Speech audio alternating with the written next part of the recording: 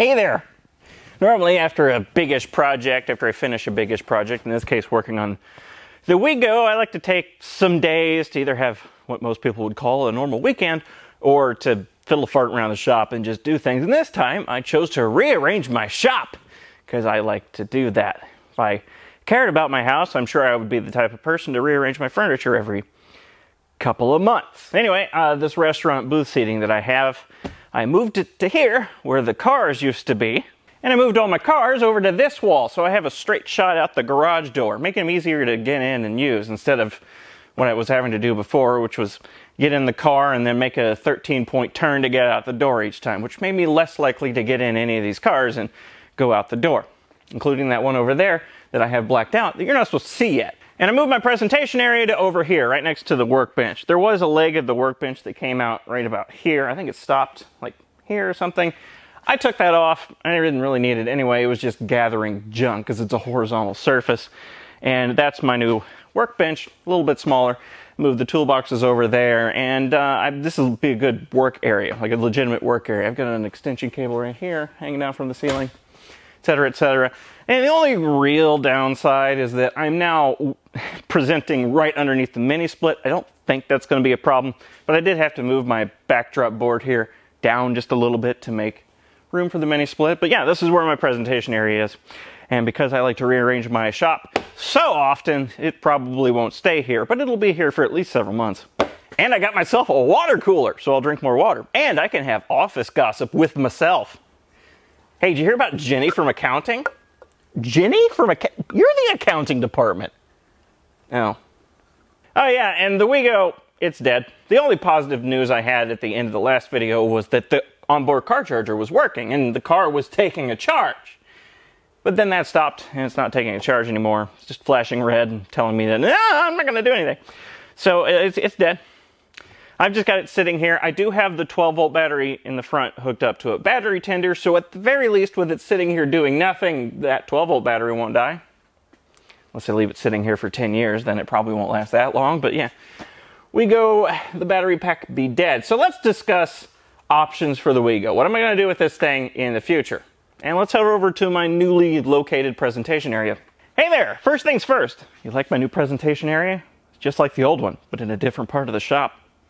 And there's no white wall over here, and the board's a little bit lower, and there's a mini split over my head. That's about it. Anyway, first things first, I want to make something very clear about my plans with the Wheego. I'm going to keep it a Wheego. And by that I mean I'm not going to modify it at all. I'm going to keep it as original as possible. And the reason for that is quite simple. They didn't make very many Wheego Lifes. They made less than 100 of them. And who's going to keep them around? They're not worth anything. They're terrible cars. Feel a sense of duty keeping that thing around just as a little piece of history. Maybe the guy from Wheego will be keeping around some Wheegos. Maybe they'll be functional too. I don't know. But I'm not going to modify it. I'm not going to strip parts from it, even though there's a lot of good off-the-shelf electric car components in there that I could rob for other things. I'm going to keep it as a Wheego, just for piece of history-ness. Now, the battery cells in the Wheego, I forgot to mention this in the last video. This was a bit of a big oversight. The battery cells are 260 amp hour Thunder Sky cells, or Winston cells. They say Thunder Sky on them, but when you look them up, they're made by Winston. I don't know which was which. So they're 260 amp hour LiFePO4 cells made by Thunder Sky / Winston. Don't know which is which. And they can be found, I can find replacements for about $300 a pop. So if I wanted to replace all the cells in the battery pack, that would run me a cool $11,000, which is a lot of money on a car that terrible. So I'm not going to be doing that. And a lot of you suggested in the comments of the last video, well, why don't you just replace that one balloony cell? Because if it's ballooned, that means the internal resistance of that cell is higher. And since all the cells are wired in series, that's going to be limiting the entire battery pack because of the internal resistance of that one cell, which is a good point. However, it wasn't just that one cell that was balloony. I get that that was the information you would take from that video if you just watched the video, because that's how I presented it and edited it together. I just pointed out the one cell that was balloony. But the reality is that there's a little bit more than one cell that had inflated. At least half, if not more than half, of the battery cells in that battery pack had inflated at least a little bit. So that's 18, maybe more cells that have inflated and have a higher internal resistance. They're bad cells, all 18 of them.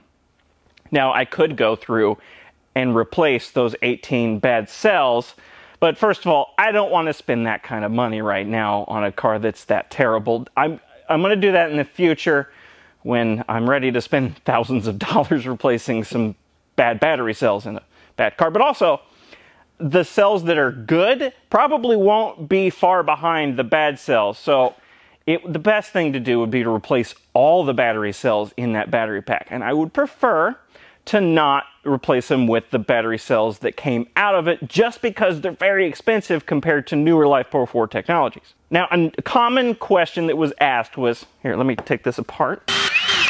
See, I'm not just fiddling with this for no reason. This was a talking point. There we go. Anyway, common question that was asked was, why don't you upgrade the battery pack in the Wheego from LiFePO 4 cells to these, the standard lithium-ion 18650 battery cell? And that's a good idea. And it's something I was contemplating, because you could theoretically take a bunch of these little individual cells and parallel them up to make replacement battery cells for the Wheego, and then series them together in 36 to have the same size battery pack. But there's one problem with that, and that is the voltage rating. The voltage rating on a LiFePO 4 cell is 3.2 volts nominal, 3.65 volts at the charging cutoff. 18650 cells are 3.6 volts nominal, hence why there's 5 of them to make an 18 volt battery. And the charging cutoff is 4.2 volts. So the voltages don't match up at all. So I'd have to replace the chargers, I'd have to replace the BMS modules, or at the very least change the settings in the BMS modules. And there's some other things that wouldn't add up to make... I'd have to modify a lot of things to account for the different voltages. I'm not exactly sure of the extent I'd have to modify it, but although these would be a huge upgrade over the LiFePO 4 cells, if not less stable, they would be more energy dense, it wouldn't work easily. And like I said, I want to modify the Wheego as little as possible. So, what I think I'm going to do, and again, this is way in the future when I'm ready to pony up thousands of dollars for a battery pack in a terrible car, what I think I'm going to do, instead of replacing the cells in the car with exactly the same cells that I buy new, is get some smaller, like 100 amp hour cells that are they'll probably be smaller in dimensions by this point in time, because battery technology has moved on, even for LiFePO 4 cells. Get like 3 100 amp hour cells that I can parallel together and get a bunch of those, and if I have 3 of them parallel together, that would be a replacement for 1 cell, and then rearrange the battery pack so that it appears to have, to the computers anyway, 36 LiFePO 4 cells all series together, even though there could be triple that amount of cells in there. And then,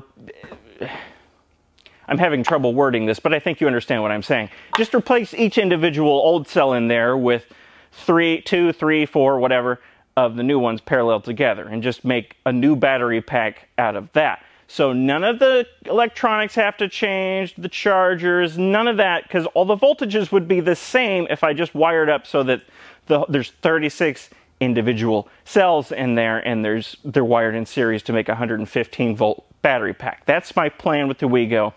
But again, that's going to wait until I'm ready to pony up that kind of money for a terrible car's battery pack. So that's the plan anyway.